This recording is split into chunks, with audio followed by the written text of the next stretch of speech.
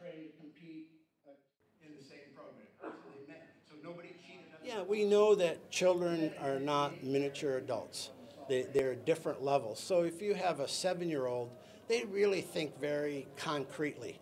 So if we're coaching soccer and we say go to open space, a 7-year-old has no idea what space is. But if you go 6 giant steps away, that means something different.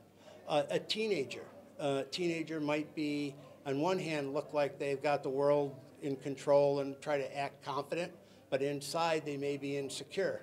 So as a coach, I may know the boy may sound really confident, but inside he's not, so I need to talk to him in a certain way. So we need to understand stages in kids' lives and characteristics and then coach to those characteristics.